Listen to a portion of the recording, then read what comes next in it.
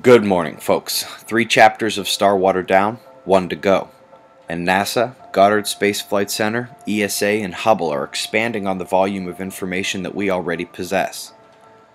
We saw the Gliese evidence and have dove down deeper into it, but we're now pulling through a wider nozzle and finding water in exoplanet atmospheres by the handful. Hubble snapped shots of 5 new water-rich exoplanet atmospheres. The experts are surprised at their findings, and I meet their incredulity with a baffled gaze. To their shock and amazement, it's not just them, but many other researchers are coming to the same conclusions regarding exoplanet atmospheres. They're even beginning to speculate that these cloudy atmospheres may be normal for hot Jupiters. Now, why am I not surprised? Why am I not incredulous? Because Starwater tells you that stars are water factories.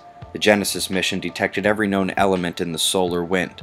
Electrochemical combination potential fills in most of the rest of the story, and we're discovering that cosmic jets share similar compositions to solar wind and CMEs. I wish I could tell you that all this information that's poured out in the last 18 months, seemingly right on cue, was on its way, but I'd be lying. The explanation here is that an eruption at this mid-sized volcano shot lava 1 kilometer up into the air. Someone's going to need to explain to me how it holds in those tight ropes, thinner at the bottom, and how they had the upward force to reach 1,000 meters, but also had the ability to change direction in mid-air and keep right on going up. Said it last night, and I'll do so again now.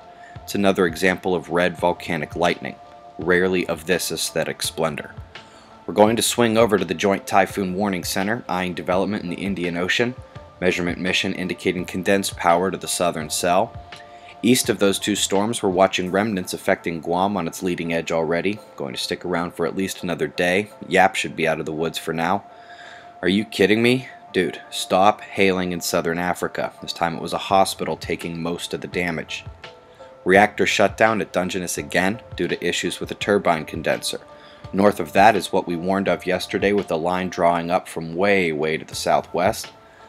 Coming to the U.S., snow convergence moving west to east across the country.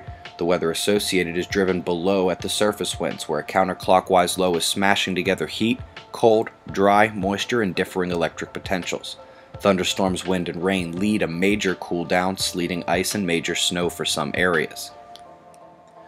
Solar wind shows speed dropping slightly overnight, with density finally succumbing to the drop down as well. It was ultimately unable to rouse the KP index past 3. Did get a definitive reaction from the electron flux and magnetometer, but even the sensitive charts are recovering now. Remember when these crested?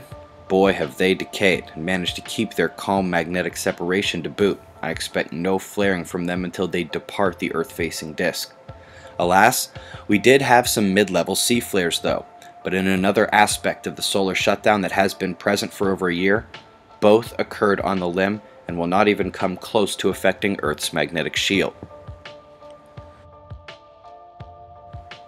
Looking at an equatorial cut of the magnetic influence from the open solar magnetic fields, watch negative red get boxed out for the 2nd time in 2 weeks. This happens as the upper fields again ruin the second half of my quake watch. We started with a flurry after 5 days of total quiet, but the coronal magnetics keep coming in to block and are morphing and are now opening the other way. Just as coronal hole power left us yesterday, it's coming back now. Upper fields are pretty unpredictable. Eyes open. No fear, it's 6:40 a.m. Eastern Time, and that's the news. Be safe, everyone.